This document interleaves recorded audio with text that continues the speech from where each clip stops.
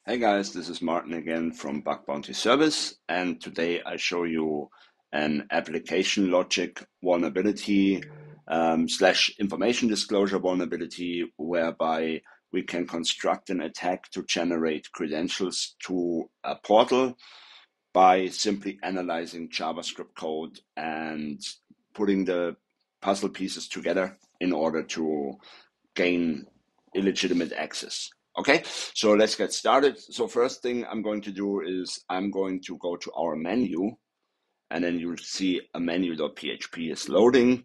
And the the key thing when it comes to bug bounty and to analyzing websites is like always pay attention to detail, right? So I can now look at the site, and this is the user front end, obviously, but I always like to use Burp for these kind of things. So you can see here was my request. So I was doing the get request to the menu.php, and then I will go through all of these like through all of the code which is being returned to me. But what I immediately see is I didn't call this explicitly, right? Like I didn't call the API loader PHP. And what stands out to me when I look at this, so this was obviously loaded in the background. When I browse to menu.php, what immediately stands out to me is that there's a parameter called f equals / reviews.php. So basically this looks off a bit because why would you load a PHP file through a get URL request, right? Like there is nicer ways to do this. This looks somehow off, but more importantly, I know now that there is an f parameter, f equals, right? So one thing to do is like just finding out, well, first of all, let's send it to repeater. And then one thing I like to do always is like whenever I find a parameter, I check it for open redirects, I check it for cross-site scripting and things like that.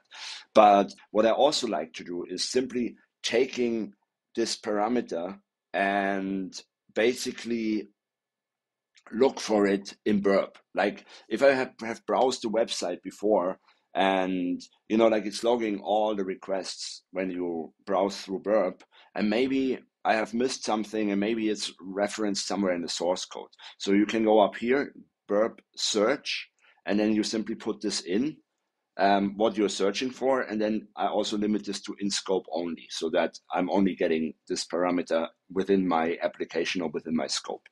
And then I hit run, and then I can immediately see that, hey, it actually has detected that parameter somewhere in something called the script.min.js in a JavaScript file.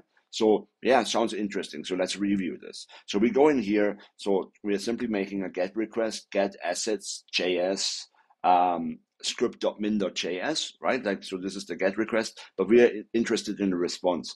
Now, the nice feature with this Burp search tool is it will immediately point you towards the location where it's actually found. So you see there's one match here.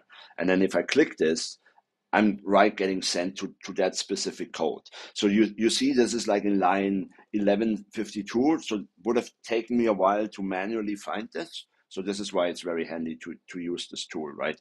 But what I see here is there is actually something. So this is a so-called AJAX request, where basically a request is being made, a get request is being made to that f parameter, and it's filled in with something called generate credentials. And that sounds interesting to me. So let me copy this out here and replace the reviews.php with the generate credentials, what I just found in the JavaScript file. And then I hit send.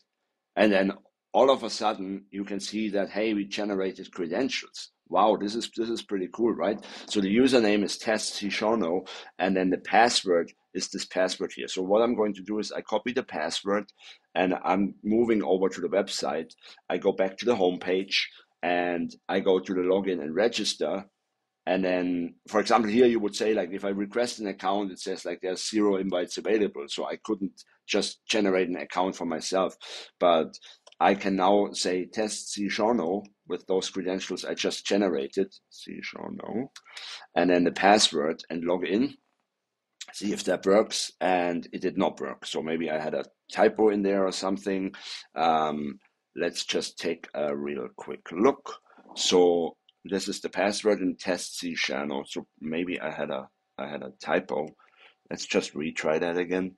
So login, and we say test C channel, and then the password, and then log in, and there we go. So I'm now logged in as this person, right? So I'm a standard user. It's not an admin account, but I was able to generate credentials by simply reviewing parameters, API calls, and JavaScript files. And I was able to construct an attack which allowed me to generate credentials and then log in with those credentials. I hope this makes sense, and I look forward to seeing you in the next video.